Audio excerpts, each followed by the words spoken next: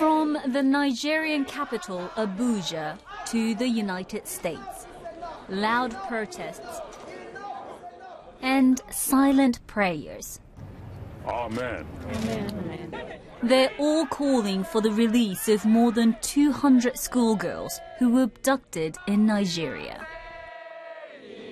They were taken from this school in a remote northeastern region 3 weeks ago.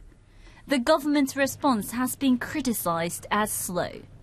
Now, the US president has spoken out. We've already sent in a team to Nigeria. They've accepted our help, a combination of military, law enforcement, and other agencies who are going in, trying to identify where, in fact, these girls might be and to provide them help. We've already been seeking greater cooperation with the Nigerians. This may be the event that helps to mobilize the entire international community to finally do something against this horrendous organization that's perpetrated such a terrible crime.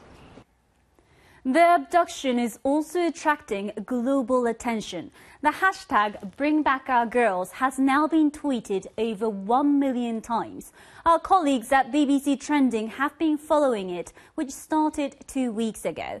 And now former US Secretary of State Hillary Clinton and Pakistani schoolgirl Malala Yousafzai have lent their voices to the campaign.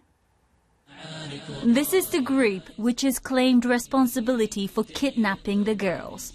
The Islamist group Boko Haram, whose name means Western education is forbidden in the local Hausa language. On Monday, the group released this video saying it had the girls and it was going to sell them. These are the names of the girls who were abducted. Some have questioned if they've already been sold to Cameroon and Chad, but both governments have denied they were in their countries. Marie Goy, BBC News.